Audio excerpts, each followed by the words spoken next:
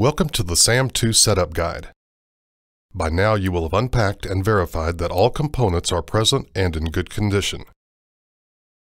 To continue setup, connect the two USB cables to the Dell laptop, then to the ports in the base of the SAM II mannequin.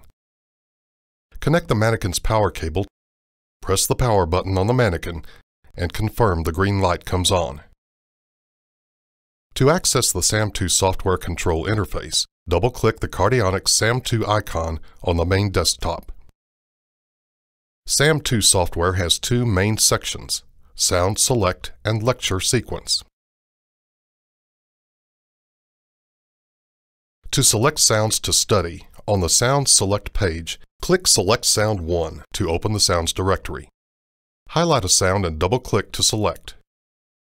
To compare sounds, click Select Sound 2. Highlight a sound and double-click. You can toggle back and forth between the two by clicking Play 1 or Play 2.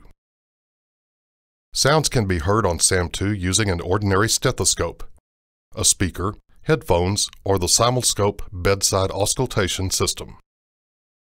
The volume can be altered using the slide bars to the left. The adjusted volume can be saved by clicking on the Save button. To return to a preset volume, click the Recall button, then use the Reset button to go back to the saved settings. To see a sounds-related phonocardiogram or pneumogram on the screen while hearing it, click on one of the circled locations. The trace amplitude can be increased for better viewing or frozen for further study. SAM II includes a lesson for every sound, accessed by clicking on the Lesson button. Each lesson has a description of the sound. To set up a lecture on the Lecture Sequence page, click Create to bring up the Create Lecture page. Enter the instructor's name, then the scenario or lecture name. Next, double-click on a sound number to open the Sounds menu. Double-click on a sound title and wait a moment for the sound to fill in the selected sequence. When finished selecting sounds, click Done. To begin using your lecture immediately, click Start. You may pause or quit a lecture at any time by clicking Pause or Quit. Lecture sequences can be pre-programmed and instructors may have multiple lectures with different names. To delete a lecture entry, right-click the mouse or select Delete. On either the Sound Select page or the Lecture Sequence page, click Enter Test Setup.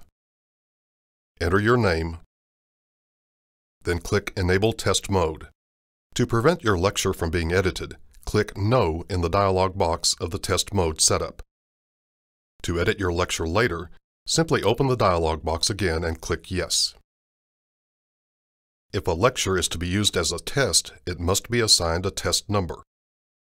To create a test, select a lecture sequence, instructor, and test number, then click Start. Next, choose whether to display a phonocardiogram on the test. To quit the test at any time, click Quit Test. When finished, you will still be in test mode, so you must return to the test setup page and enter your name to log out. To review test assignments, click View Summary of Test Assignments for a current list. This concludes the setup of SAM II. If you have any further questions, contact Cardionics at 1-800-364-5901.